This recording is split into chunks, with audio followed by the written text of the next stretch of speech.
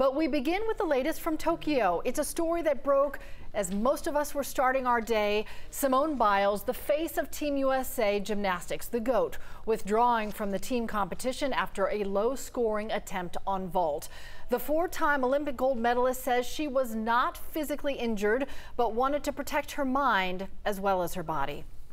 I just felt like it would be a little bit better to take a back seat, work on my mindfulness, and I knew that the girls would do an absolutely great job, and I didn't want to risk the team a medal for kind of my screw-ups because they've worked way too hard for that. The ladies went on to win silver in the team gymnastics final. Biles is scheduled to compete in the all-around final on Thursday. Simone says she plans to regroup, though, before she makes a decision.